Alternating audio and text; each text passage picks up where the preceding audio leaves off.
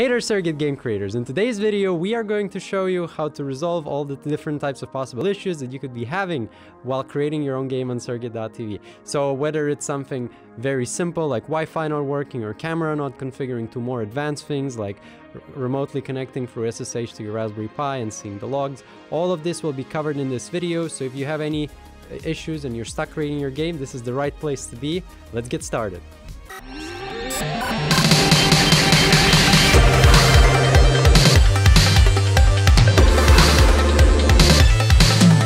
So I already have my Raspberry Pi pre-installed with the image, but I haven't set it up any further, and we'll be looking into different issues through the actual game creation process to try and understand what could be wrong with the game, and also seeing how can you understand what are these issues. For this test, I'll be using my Sphero rover with Raspberry Pi 3A, but if you have a different robot or a different Raspberry Pi, that is totally fine, no worries.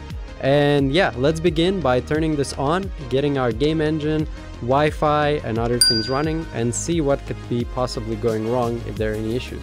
So I already plugged my Raspberry Pi with the pre-installed image to my power bank of the Sphero rover, and I also created the game on surroctl. However, I haven't gone any further, so let's start by adding the game engine to the game token to our game. So let's switch to our dashboard, and as you can see, I still don't have any robots, so I'm gonna go to the game settings. I'm gonna copy the token, then I'm gonna go to the Wi-Fi, and as you can see, I here have my surrogate RPI, so the hotspot of our Raspberry Pi, and I'm going to connect to it. Now, if you don't know the password, it's surrogate TV. So no caps, nothing, you just enter surrogate TV as the Wi-Fi password. On some machines, like on Windows, it might say that it's not a pin, and there's a button under that you say continue anyway, and then it will connect you to the hotspot. But okay, now we are connected. As you can see, we don't have any internet anymore, and we're connected to the surrogate RPI. So I'm gonna go to the page, and I am going to enter the token. I am going to copy the IDs. I'm not gonna yet put my game type or anything. I'm just gonna connect to Wi-Fi, our Raspberry Pi, to make sure that the basic system is working. So now I'm gonna connect to our Wi-Fi, so I have internet again. I'm gonna go to the dashboard. I'll probably restart the page once just to make sure. And there we go. And what do we see? We see that the streamer is currently red. So let me just check on my Raspberry Pi. What is the issue? Let's maybe switch the scene. So I'm checking my Raspberry Pi, and I realized that, for example, now I forgot to connect my camera. So I have this Raspberry Pi CSI camera, and I totally forgot to connect it to my Raspberry Pi. So what I have to do now is turn off the Raspberry Pi, connect the camera, and then put it back in. If you're using a USB camera, you don't have to do it, but the ribbon cable camera, RPI CSI, you gotta be careful. So I'm gonna turn off my Raspberry Pi, and I'm gonna connect the camera, and hopefully this will solve the issue. All right, so I have my camera connected to the Raspberry Pi, and now I'm gonna plug it into the power bank to power the Raspberry Pi, and hopefully our issue will be solved. This is one of the more common issues we see if the streamer is not working. Usually it's either your camera is not connected, or the second option, which is usually unlikely but it can happen, is that your video capture device is not UVC compliant, and because of that it just won't work on a Raspberry Pi or other Linux devices. Some capture cards from Elgato, for example, the new ones, they just don't work on Linux, so keep that in mind. So yeah, always make sure that your camera actually supports Linux, thus the Raspberry Pi as well. And now let's switch to our dashboard and see if anything changed.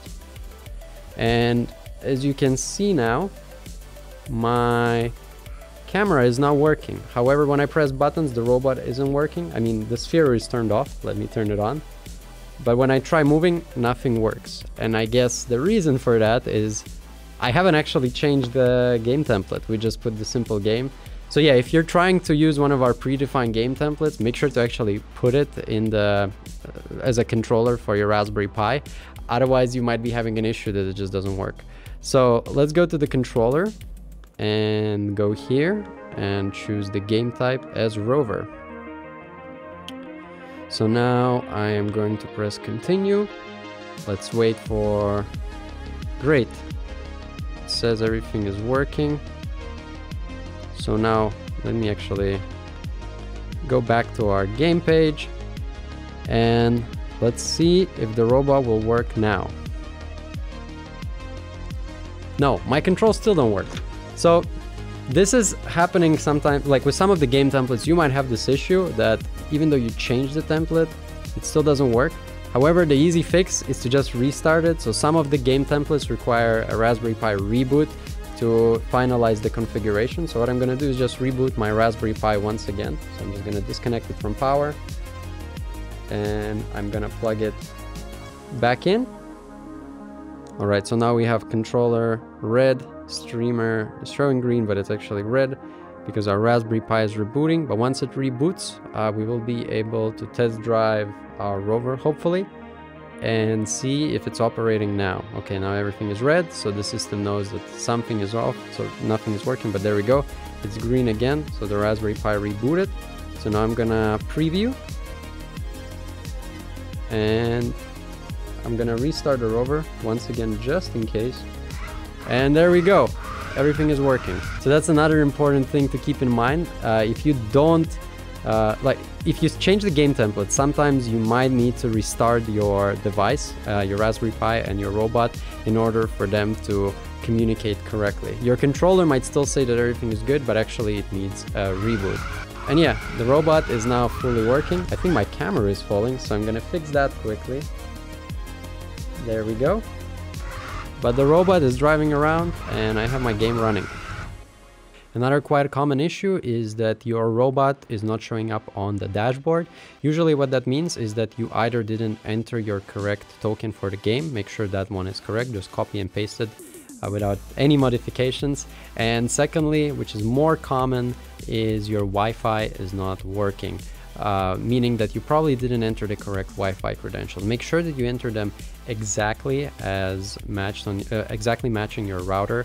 So it has to be case sensitive, so there's upper and lower case letters both in the SSID, that's the name of your network, and also on the password. So make sure that both of them are case sensitive and entered correctly, also your game token, and then your robot will for sure connect to your game engine and your game. And another more simple common thing we see happening sometimes with game creators is that you gotta make sure that your dashboard is well set up in a nice way, in a correct way. So by default, everything should be working out of the box. But if you're messing with your dashboard or your game settings, that might be causing some issues. So for example, let's move to our dashboard. And if you have the game loop paused, maybe you pressed it by mistake or you were testing something, the game will never start. So if you're trying to queue up, the game just won't start. So make sure that the game loop is unpaused. This also pauses the adding your robots to the game. So if this is paused and you're adding your robot to your game engine, it might not show up here in the sets. So make sure to always have that unpaused. Additionally, if you go to the settings and you also mess with the game engine settings here, for example, you set minimum amount of players to 2, you were testing and potentially forgot that you added this. What you will see here is that the minimum amount of players is 2, even though you only have 1 robot. What that means is that when you're trying to queue up to the game, let's actually put it online. What that means is that when you're trying to queue up to the game, it will let you into the queue and into the game, but it will not start because it's waiting for that other player to queue up. Another common issue we've seen is that make sure that your robot is actually enabled when trying to queue up to the game. So let's go to the dashboard, and as you can see, I have my game online, but my robot is toggled as disabled. And what that means is that when I try to queue up, it will let me into the queue, but it will never start a game because there's no active robot for me to control, so the game will not start. So make sure that your robot is enabled, otherwise the game might not start. And you see, the moment I enable it, it automatically lets me into the queue. I'm just gonna refresh the page to make sure that it's working. And there we go. the game is now running and I can control my robot. But what do you do if you did all of these things and your game still doesn't run? Well, don't worry, we are gonna go a bit more advanced now in this guy. We're gonna go coder mode, and we are actually going to enable remote SSH connection on our Raspberry Pi, allowing us to connect to it from our computer, and then we are going to analyze the logs and potentially even change some Raspberry Pi settings to try and fix some of the more common issues happening that we've seen. So let's start. First things first, I'm gonna turn off my Raspberry Pi. So I'm gonna take out the power cord from my power bank. So now the Raspberry Pi is off, and I'm going to disconnect my SD card. The reason I need to do that is I need to enable SSH connection on my Raspberry, and the easiest way to do it is to just plug the SD card into your computer and then drop an SSH.txt file to the Raspberry Pi SD card. So I'm gonna plug in my SD card to my computer, and now that that is done, I'm going to go to my computer. I'm gonna open the computer, make sure that the Raspberry Pi is plugged in correctly.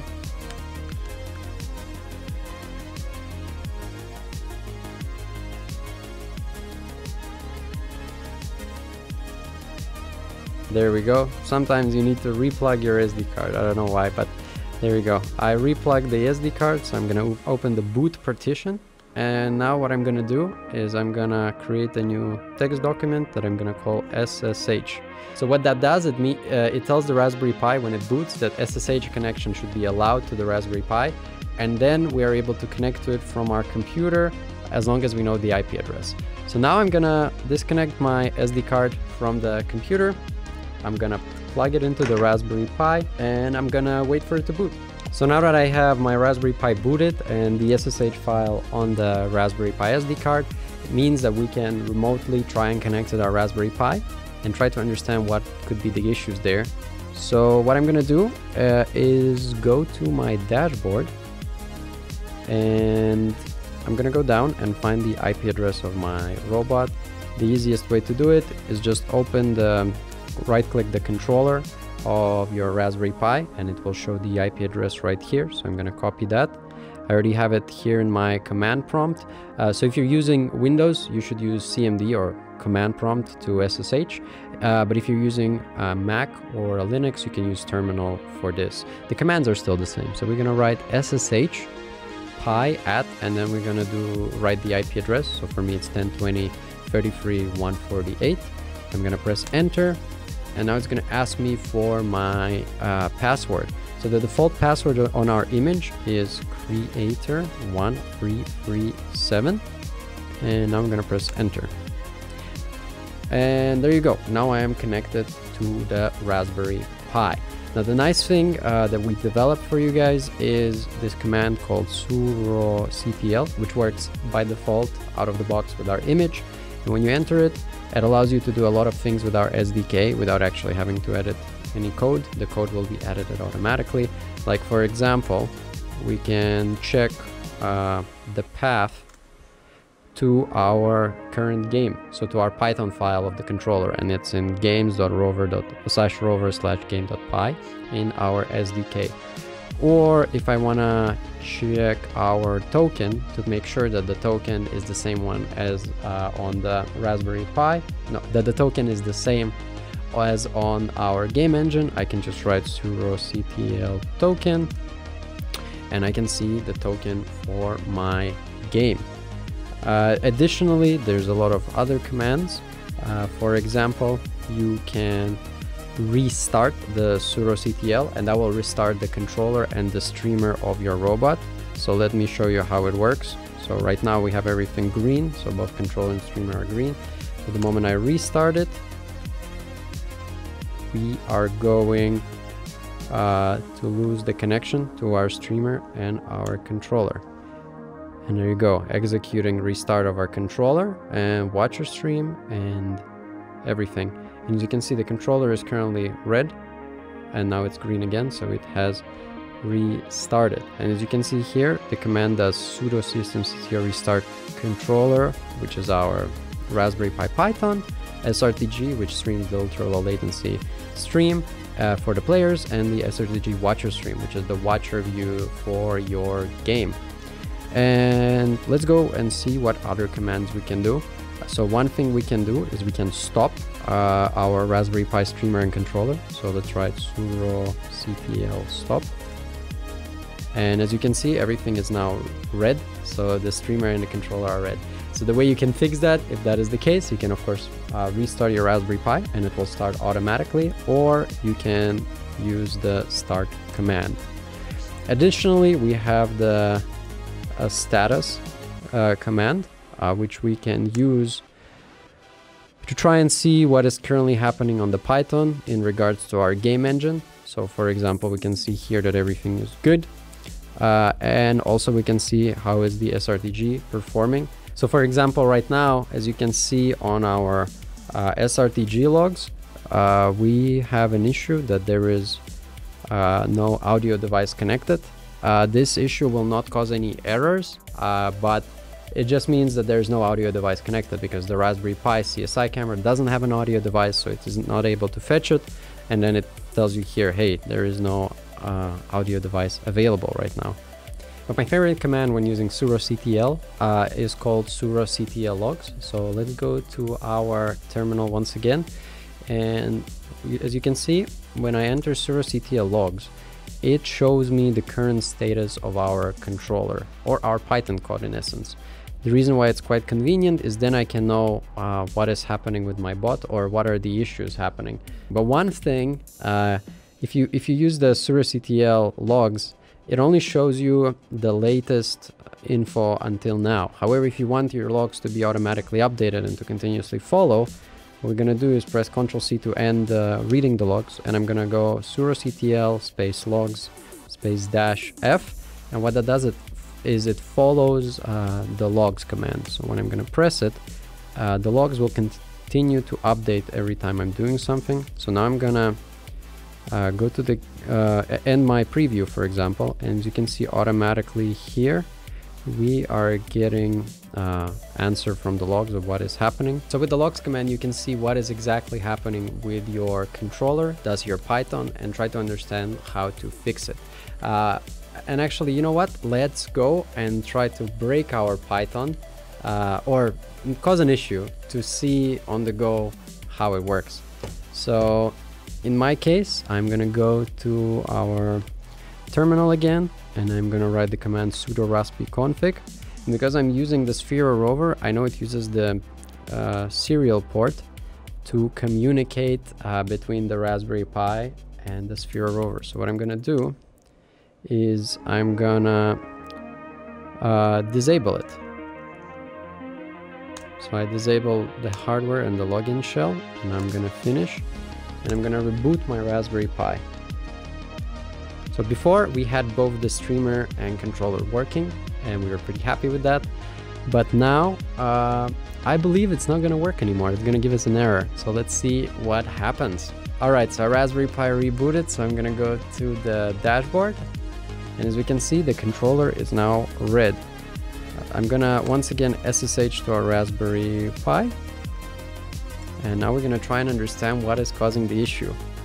So we are gonna write again surroctl, and then we're gonna write logs and then -f to follow it on the go. And as we can see, currently we have some failure. So what we're gonna do is go and try to read what is actually happening. So let me put it to full screen. Let's go a bit up and let's try to read it. And as we can see, there is some issue with the serial. And now we're gonna go up and try to read the exact logs. Actually, let me put it without the follow, because right now I maybe don't need follow, I just want to see the issue.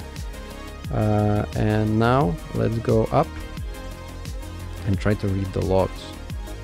So main process exited, serial exception. Let's go up a bit higher. As you can see, reading through the logs is a more technical task per se, but it's very convenient to try and understand what could be causing the issue. For example, the serial issue, is a very common thing, especially if you're doing a manual installation. If you use the manual installation of our SDK, the serial ports will not be enabled by default on the Raspberry Pi, and you'll have to do it manually. So we have the issue of controller service, main process exited, status failure. We can see that the serial util serial exception error could not open the port. Dev serial 0. So in many cases, based on the logs and the data you find, you can just copy literally the text of an error and Google it and find the solution. Additionally, you can go to our Discord community if you don't know what to do and ask there. We have a really friendly community of game creators that will be happy to help, and also the team, of course, the Surroctl TV team. And yeah, it's an easy way. It's an easy way to get very detailed information of what is happening with your game and how to potentially find a way to solve it. But now that we identified the issue and we kind of caused it, so we probably know what to do, how to solve it. Let's go back to our terminal. I'm gonna SSH once again to our Raspberry Pi. And now I'm gonna run sudo raspi-config command. And I'm gonna go to interface options, serial port. Would you like the login shell to be accessible? No. And that's just how it works. And now we're gonna enable the hardware on it. And now we're gonna enable it. We're gonna finish. We're gonna reboot. And hopefully our controller will now be green. Now these more complex, more advanced debugging tools like the surroctl are usually used by people who know how to use Python and edit code. Our game templates by default, especially if you use the image, we test them rigorously, so they will most likely work out of the box. Of course, if you're stuck, make sure to write in our Discord community. I will be happy to help. But if you're doing a custom game, you're modifying the Python, you're modifying other things, maybe you're adding extra camera devices, or you're changing the video type you're using on the SRTG, and etc. You might find these tools helpful. But okay, let's restart our Raspberry Pi. Let's wait for it to boot. And hopefully after that, our Sphere rover will be once again up and running. All right, and it seems like our Sphere rover rebooted. So let's go check the dashboard. And as we can see here, it is showing green on the streamer and on the controller, which means that everything has been set up. And as you can see, I am able to move it around, no problem.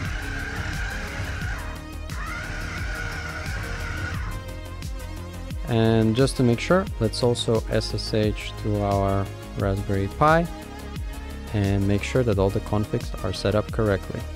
So we're gonna go to the surroctl-logs, surroctl logs-f command. And as we can see, the Python isn't giving us any errors, which means everything is working as intended. Yeah, I guess this is the end of the video. We were able to find all types of issues possible when you're creating a game, both on the more basic setup and our more advanced. We learned how to SSH, how to use the surroctl tools to try and understand what is happening with your rover or with your game, your robot, your Raspberry Pi, and everything in between. And we hope you like this video. Share with your friends if somebody in your game creator community is having issues creating a game, and make sure to subscribe to this channel. If you have any ideas of other videos we should make, let us know, and we'll see you next time.